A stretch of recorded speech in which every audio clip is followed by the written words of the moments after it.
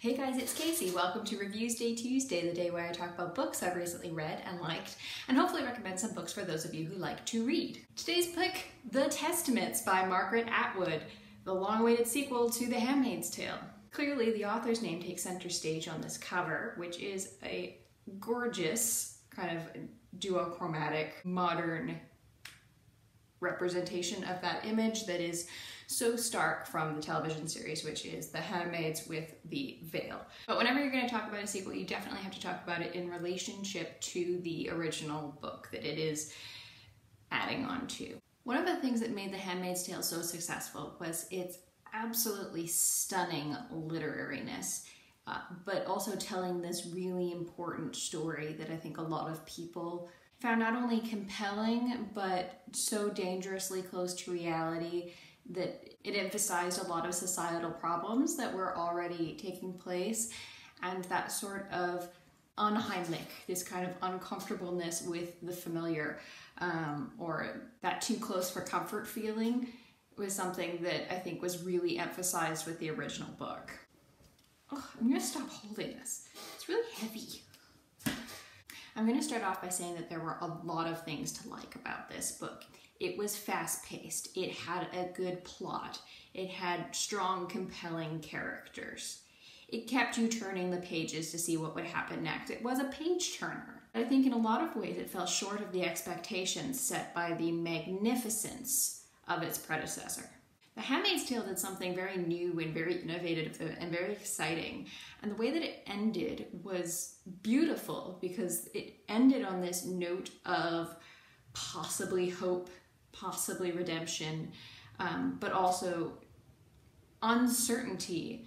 And there was this lack of clarity about whether or not Alfred had been saved or damned.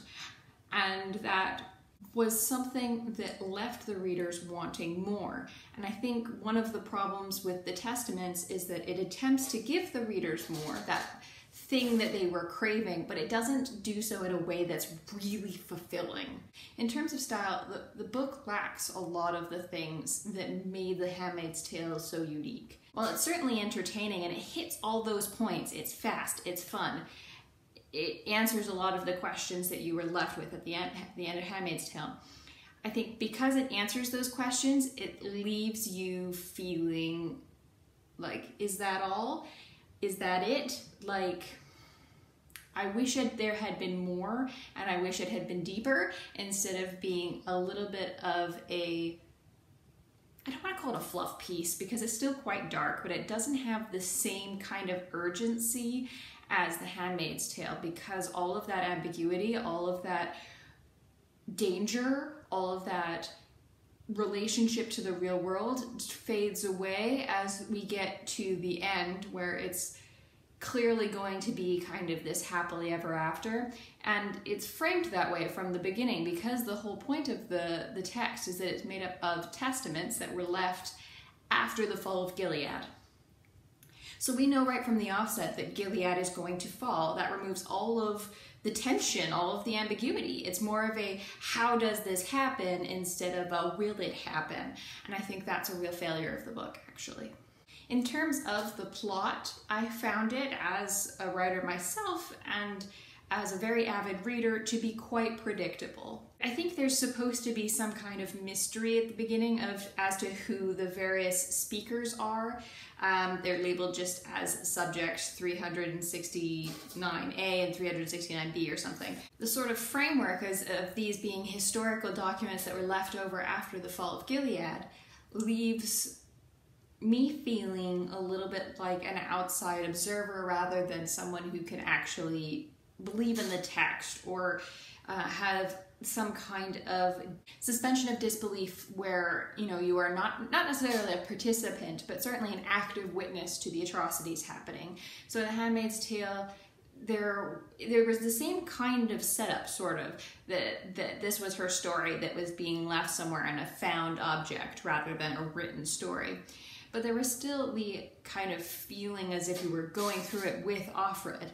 Whereas in The Handmaid's Tale, there's definitely a discontinuity or disconnect between the characters and the reader, which I found quite unfulfilling, I guess. And that's not to say I didn't like the story. The story itself was quite interesting. It borrows a lot from the television series, The Handmaid's Tale, rather than the book, The Handmaid's Tale, which is a little bit weird, but I mean, still kind of works, because The Handmaid's Tale, the television series, the first series retells the story of the book, and then from the second series onward, there's new material being added as it goes past the end of where the book left off. So there are characters and situations included in the Testaments that happened after the end of The Handmaid's Tale. So it kind of builds on the continuity of the television show, which is not a bad thing, but certainly a strange thing. And if you're reading the book having not watched the show, there's definitely more of a gap and perhaps more of a mystery or ambiguity as to who some of the characters are right off the bat. Whereas if you've watched the show, I think it's pretty clear early on who both the witnesses are in terms of their relationship to Offred, who is not a focal character in this text. Early on, the only character sort of identified by name is Aunt Lydia, who is a character both in the novel The Handmaid's Tale and a character who's important to the television series. I actually think there's a lot to like about this book, and if I had read it before reading The Handmaid's Tale or without having watched the show, I think I would have liked it for different reasons. I mean, it does kind of hit all those points on time, and there's a bit of a predictability to a lot of the twists and turns that make it perhaps slightly less compelling than the original book. Even if I hadn't read the original book, there's something a bit mechanical about this text, but I still think it would work almost better as a standalone novel than as a sequel. I think in the context of the first book and even the show, when you're comparing it, it just falls so much farther than if it had been left to stand on its own. And I think that's a real shame, because there's a lot to love about this book and it's quite enjoyable. But it's also a much lighter read. It doesn't have any of the same darkness or urgency of the original text. I can't go too much into the plot of the book without revealing a ton of spoilers. But even if I were to spoil it, I mean, there's not a whole lot to spoil. At least I think the plot points were fairly predictable. I don't know. I think Aunt Lydia's point of view is the most compelling for sure. Her description of how she became an aunt, how Gilead was constructed, and her role in both the falling of the empire, I guess, and the construction of it is quite interesting. And her character is certainly the most fully faceted of the characters involved. The other characters, and I'm saying this knowing full well that it was kind of the point for them to be a little bit milquetoast. The other characters do not have the same kind of compelling reasons to do the things they do, and sometimes it comes across as a little bit shoehorning a flat character into a specific role rather than allowing for a dynamic character to make active decisions. There was a lot of other people telling the girls what to do and them doing it kind of blindly, or not fully understanding what was happening or not understanding the implications, or when they did, it was just like, yes, I was scared, but I knew what I had to do. And it's like, you're a 16-year-old girl. Why are you, who has only just learned why she's important? Like, it doesn't make sense for her to make some of the decisions she makes.